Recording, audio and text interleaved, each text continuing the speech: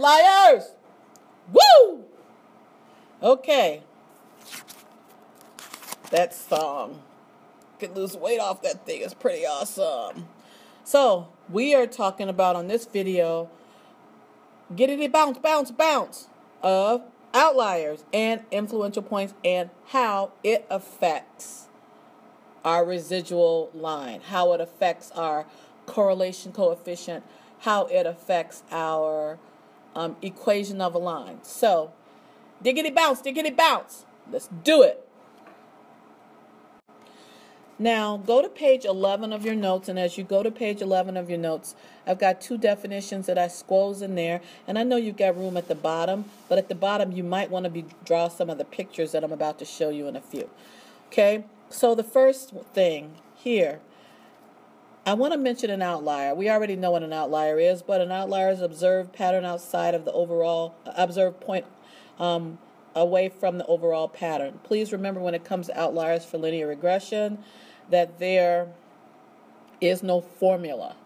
So it just like, it looks like it's an outlier, or there may be an outlier. If you're not confident about an outlier, you're going to just say there appears to be an outlier. Which takes me to the idea of an influential point. An influential point is an outlier that greatly affects the slope. And when I say greatly affects it, sometimes, with the emphasis on sometimes, it'll actually change the slope from a positive to a negative with its presence. So here, as we look at this, it's saying which of these points is an outlier. Remove it and see what happens.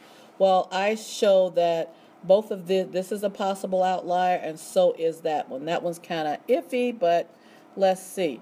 Oh, if you're thinking that's an outlier, no. That's telling you that 1 dot equals 2 children, so that's just a key. Yeah, it fooled me for a second, too. Okay, so as I continue going on here, that correlation's going to, this correlation right here for the 18-year-old child is going to make it stronger. Remember I showed this example before, and look how spread that out that is. And if I have an equation of a line, it's going to go through about here somewhere. Your correlation coefficient is going to be very low, meaning close to 0. But if I put a point out here, what happens is now it's stretched out like a rubber band, trying to pull this off, and it is going to make your line, your equation of a line, a lot more linear. Is it going to go through that point exactly? Probably not. But it is going to pull it towards it in one way or the other. So with this outlier here, your R is going to increase it. But if I took this one off, and then put another one over here, it's still going to strengthen it. But whereas this line originally may have been here, by sticking a point over here, this is not just an outlier, this is referred to as an influential point. And this line that was once like here is literally going to shift over in that direction. Now, is it going to go through it? We've already had this conversation. Not necessarily, but this point, make a note of it, is an influential point, and that influential point does greatly change the slope. It might even make it from positive to negative. Who knows? Depends on how many other points are here. It really depends on that. So, I want to go back to my worksheet. And here, so they told me to make an influential point, and I made an influential point all the way out there. So making that influential point right here, now that is going to weaken the correlation. And the reason it's going to weaken the correlation is because this child 18 is pretty consistently linear with these other dots. But this dot out here is influential. It's not even close to what the line would be. And I know your thoughts are, Ms. Yarbrough, well, how would I know if there's a line there? Well, how do you know? It's like if you had the dot, you have your dots, and you would put your own line there. Okay? So if I put a point out here, that point is an outlier, but it's most definitely influential because it's going to drag that line towards it. You can see that that point right here is not even in the same direction as that line. It's not even in the area of where that line is going to go. So that's why it's influential. But if I take this off and put a dot right here, well, that's going to strengthen my correlation because it's going to stretch it like the rubber band I just mentioned. Okay, so as you can see here, it weakens the correlation. And the slope is it's gonna strongly affect the slope, and that's what the definition of an influential point is. And it may become a negative, like I was saying. Now I want to show you guys something. Now I have not put this on your calendar or in your locker. I kind of prefer that you draw it yourself, but maybe later tonight I'll be able to scan it and put it in there, but I'm not making any promises. But here's your just original scatter plot. You can see how nice and linear that is. Here's the equation of the line. Look at that correlation coefficient and that coefficient of determination. Very high, very high. Well, it stands to reason. How close is that thing? Then I'm going to stick an outlier right here. Okay? And when I stick an outlier here, here is my new equation of a line. My slope changed just a little. So it changed a little, so it's not influential. It's just going to be an outlier. Here, my correlation did get weaker. Why? Because it's not even in the path of those points. Okay? Zoom into this right here and look and see how it's going to basically, how that one point is going to shift that line. And it shifts it a very minute amount. Why? Because there's so many points there. That little point's not going to make a big difference, but it does make a shift. Next, as I look at this, as I see this right here, these are the same original points, but now I'm going to stick an outlier here. Now, let's slide. The equation of this line before was, there's your equation, and there is your correlation coefficient. Now I'm going to stick a point right here. The new equation of a line, let me slide up, is here, and my correlation of the correlation coefficient, it was stronger. So you can see here is the new correlation coefficient just by adding that one point right there, based on, remember what it was when it was original. Here is the strength, and here's your equation. So that one point, yes, is an outlier. But no, it is not influential because, again, look at that slope. It did not increase that slope or change that slope by much. But please note, it did strengthen the correlation. And here, as we look at our equations of the line, okay, for the different, comparing the two. So we can see how that line right here, which is the new line with the point, shifted it just very slightly in the direction of that point. And now let's look at this point right here. So we have the same data as we have from the original graph. Let's look and see what the equation was of the original. Okay, here we go. And we see here that here's your equation, there's the correlation coefficient, and this is the one that had no outliers. But now, here I have, that is not just an outlier, it's an influential point. Because notice what my new slope is. It's 3.3, before it was 5.1. Oh, seriously, now look at our correlation coefficient. Our correlation coefficient, it went down to 74%, whereas before it was 98%.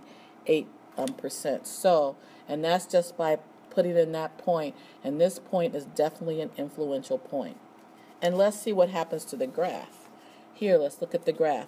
By putting in that influential point, here's your original line that was given for the original data from the first from the first scatter plot, it pulls it down towards that.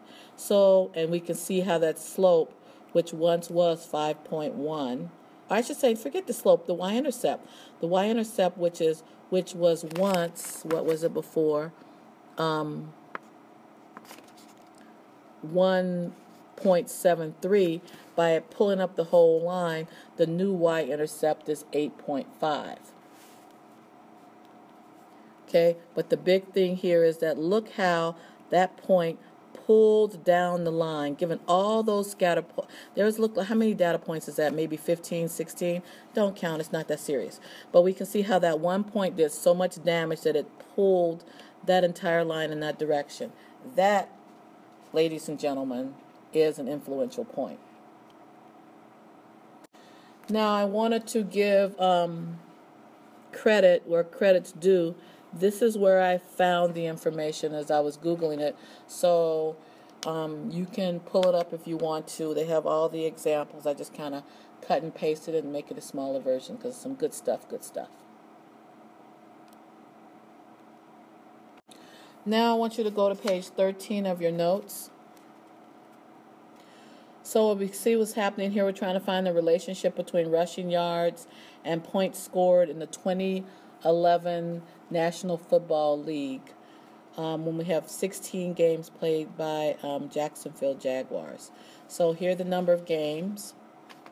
And later we're going to see that there's some outliers. Well, forget later. We can see here we have an outlier for game 13 and an outlier for game 16. So here's the scatter plot. Describe it. Well, we see that there is a very weak positive linear relationship between the points scored and the rushing yards. How do you know that? Because if you take it and you plug it in, your value for R is squared in R. Which takes us to the next one. Read part B. And they're asking us the number, game 16 was an outlier. They're telling us that. They're asking us what effect did it have. We needed to find the correlation, and we needed to find the equation, the line, the least square regression line, with and without that outlier. Okay, so first of all, here is my equation and my correlation coefficient with the outliers, and here it is without the outliers. So we can see that with the outlier, it is for the game 16. The game 16 is the one over there, and that one actually strengthened the outlier, made it strong. Why? It was in the same linear pattern as, if I just cover that up, it's the same, it's going around about the linear pattern that would be formed if I decided to draw a line there. Okay, so we can see here that with that game 16 outlier, that we have our R value to be stronger than without the outlier. And we can see how the equations changed. Now, when you're putting this stuff in, and you're confirming this, and question 69 is like this too. You put in all, don't put in game 13 and 16 until they, well, I don't know how to put this one. When you are doing this right here, I took out game 13. I took out that outlier so that I had, for this part right here, I had all the games, but not game 13 included. And then after I did that, I took out game 16. So basically, I took out my outliers. And here is everything I just mentioned to you, that it made the correlation stronger. And we can also see here that our slope changed a small amount, but it's still not influential. And yes, our slope here became a little steeper. And you can put your least square regression line in there and see that for yourself, but you can also see it based on looking at the slope. Now, let's read letter B rather. And letter B, they're talking about looking at game 13 as an outlier. So, I found the equation, and it's the same as it was here. And I did it with the outliers and without the outlier to find what the difference is. But game 13 rather, is an influential point. So with that game being an influential point, I found the correlation. And here, this is with an outlier. Look how your slope changed. This is with the outlier, that's without. Look at your y-intercept, how it changed, how it dropped. Here, look at your correlation coefficient. This is with the outlier. Again, this is not just an outlier. Game 13 is an influential point. Because look at, yes, well, is that an influential? I take that back. I don't think it's that much of an influential because it did not change that slope that much. But it big time affected the correlation. So I take it back. And let's look and see why it's not quite an influential. Because what will happen here now, because if I take that out, looking at all these points, it's reasonable that it could go in that direction. So, pulling it closer. So, yeah, I don't quite think that that's going to be an influential point. It did change our intercepts big time, though. So, yeah, it would pull it up something like that. You guys have the equation, you have the data in your calculator, so you can confirm it one way or the other. Okay, so now with that outlier, as I said a minute ago, or I inferred it, correlation is going to get weaker. It's going to get closer to zero. Your game 13, the data point, is not close to the original regression line. That's what I was talking about. So it's going to pull it up towards it, towards the new line, and it's going to cause the slope to be steeper. That's with that outlier, but not influential. So the slope didn't change that much. So like I said, if I had paid attention, if I have here and take out that, and it's going to pull it up a little, but nope, not enough for it to be influential. So before we end, just a quick reminder, if I look at something like this and I put a point, let me pause for a second. So if I have some data points like this, because they're all going in that negative direction, and then by putting a point out there, that would be influential, because why? It's going to change that slope big time. But if I, instead of putting this here, and I'll wipe that out in a minute, if I put it out there, it's just an outlier, and that's going to actually strengthen the correlation. Reminder, I should have said this a couple seconds ago when I was referring to this being influential. This is also going to weaken the correlation. So, TTFM, ta-ta for now. Let's go! Uptown, downtown, everywhere we get down, it's gonna go down. Are you ready? Are you not? Get set, let's go. It goes left foot, it goes right foot. Bye-bye, TTFM, ta-ta for now. Peace out.